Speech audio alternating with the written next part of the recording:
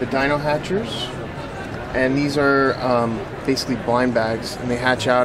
There's also what I was going to show you for the National Geographic. You put this in for 24 to 48 hours, and they hatch out like a real animal, kind of. You know, like it's pecking out of the shell. Cool.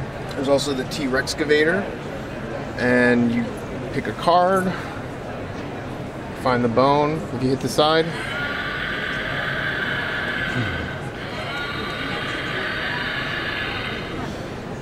this is the Predator Fossil Lab. You make your own fossils with plaster, and then you get to decorate it. You mix your own plaster and you get some paints. This is the Dino X Team Skeletal Slime Chamber. You open this up and you pick your bones out of the slime, and then you get to build what you find inside the slime.